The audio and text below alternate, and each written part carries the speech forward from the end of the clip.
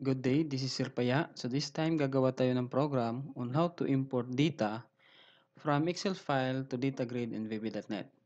Bago tayo magsimula, pag-subscribe muna ng channel ko at pakipindot na rin ng notification bell para kung may mga bagong upload ako, ma-notify kayo. And of course, pakishare na rin sa mga videos ko. Okay, so meron akong Excel file dito. Ayan. So meron tayong last name, first name, birthday, age, gender at saka yung barangay. So yung data dito is i-import natin patungo doon sa ating data grid. Okay? So una, punta muna tayo kay project menu, and then add reference. Then punta tayo sa extensions. Tapos hahanapin natin si Microsoft Office. Enter o Excel. So ito po siya. Then, check po natin. Tapos click natin yung OK button. Okay, so dito sa ating references, makita natin na nag-add na yung Microsoft Office Excel reference. Okay? Then, sunod, gawa tayo ng button. Ayan. And then, lagyan natin ito ng browse file. Browse Excel file. And then, add tayo ng data grid.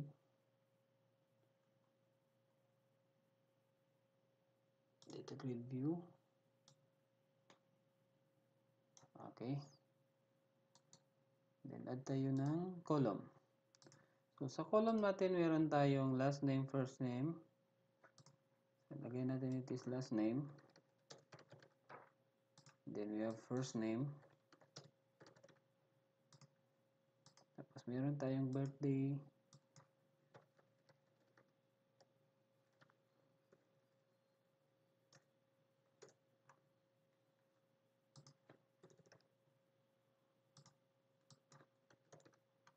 Edad.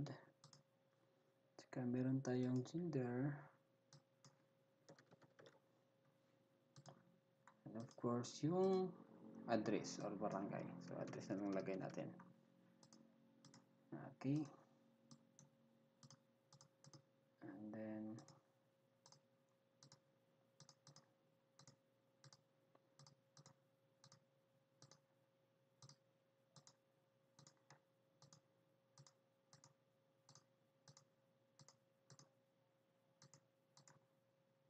okay. And then, punta tayo sa allow user to add rows, false natin para matanggal yung sa baba. And of course, punta tayo sa column header height size mode. So, disable resizing. Set natin ng 30. Ayan.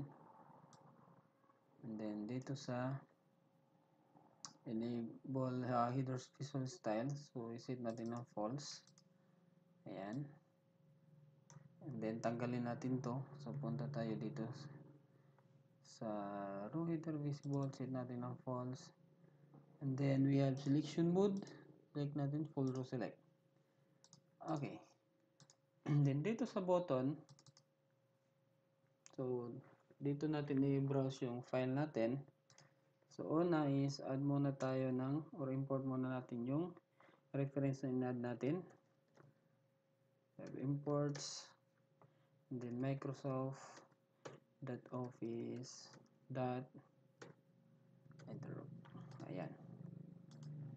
And then, create tayo variable para sa Excel application. Example, lapp as excel.application. And then, create tayo another variable para sa work group. Example, dime XL. And then, work group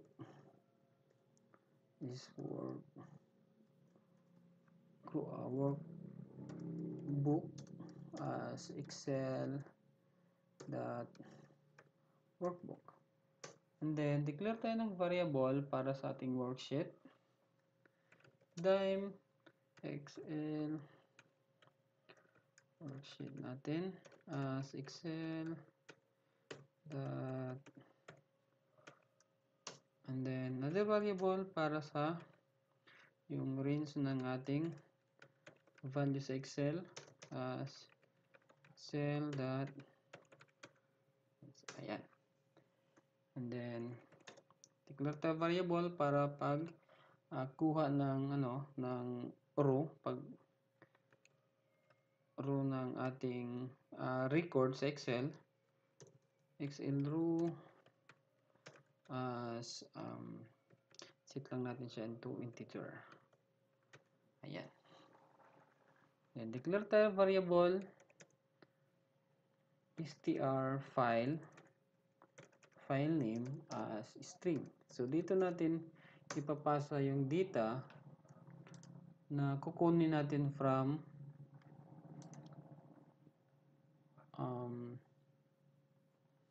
open file dialog. So add tayo ng open file dialog. Add natin dito. And then we have declare tayo ng variable array variable or array. So 2 to say for example 100. So limit ko lang ng 100 yung array natin. Ayan, and then we have string with open file dialog. Ayan, the filter natin.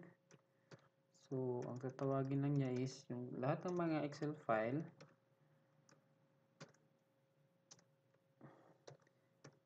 so yung that XL is so lahat ng mga Excel file old Excel file, like for example yung mga sa 2003, that is the .xls, at saka sa latest version ng mga Excel .xlx is, ayan po siya, is x, ayan. Okay, so yun lang ang tatanggapin niya or yun lang ay ipapadisplay niya ng mga file. Then open, then show dialog. Then pasa natin kay str file name yung laman ng ating file name sa open file dialog. Okay, and then condition tayo. If str file name kung walang laman or kung may laman, so gumamit ako dito ng equals, meaning pag may laman yung str file ko, so open natin si application ng Excel app, and then new Excel dot application, and then workbook natin, workbook, and then new Excel app dot workbook dot open. So ni-open natin is yung file na inopen natin kanina, so that is str file name, ayan. And then para kay worksheet naman, so galing kay workbook dot worksheet natin. So yung value ng worksheet natin, kung anong worksheet name niya dito. So example sheet 1. So ito po yung ilalagay natin dito. Ayan. Okay, then we have yung range niya. Then XL worksheet natin, the use range niya. Okay, then gawa tayo ng loop para basahin niya yung laman ng Excel. The true, then start kita ng 2. So start tayo ng 2 kasi so dito na tayo mag-start pag-load ng data sa ating data grid. Kasi yung 1, yun yung header kasi ng record natin. Start tayo ng 2, then 2 XL range natin, dot row dot count. So i-count na yun. that rows that count. Ayan. And then we have condition or ka-display lang natin agad. DataGridView 1 that rows that add. So XL range natin. And then that cells. Ayan. And then we have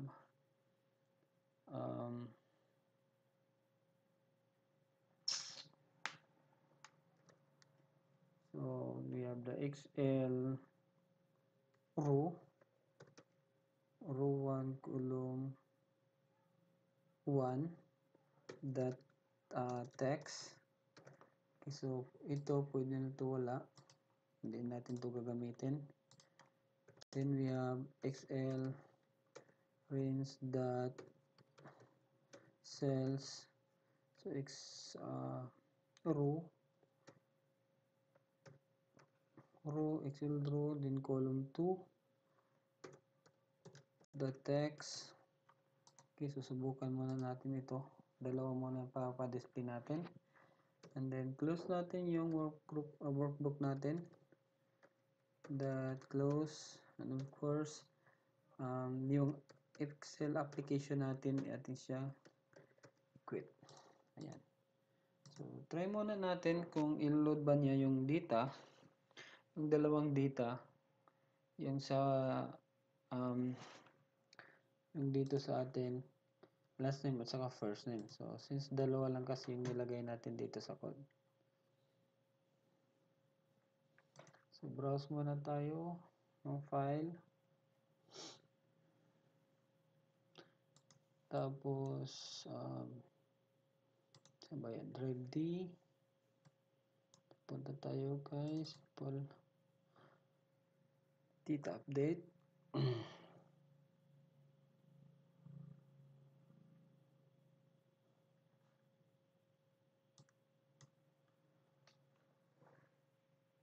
Ayan, so meron ng mga data load niya. So data ng last name at saka yung first name. So i-add natin lahat, including yung birthday, age, gender, at saka address. So add pa tayo ng 4. So since dalawa pa to, so add muna tayo ng 4. Yung isa is, ilagay natin is row, XL row, column 3, column 4, column 5, and then we have column 6. Ayan. Okay. So try natin. Tayo sample data update. Ayan. So meron na mga record na lumabas galing sa Excel natin.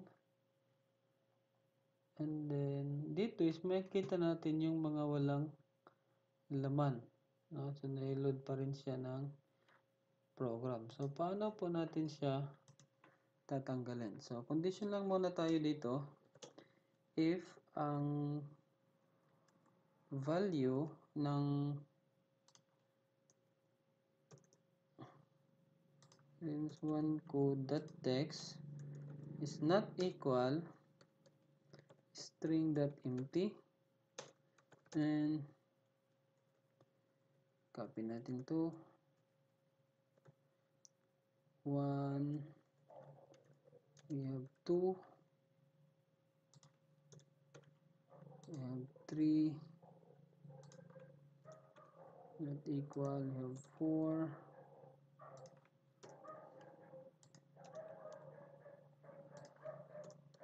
5, 6. So dito sa condition natin, so i-display lang niya yung record kung may laman yung data niya sa row, row number, then column 1, row number, column 2, row number, column 3, hanggang kay row number, column 6. Yan. So try pa natin. Yung program. May error. muna natin yung error. And, ayan. So, wala nang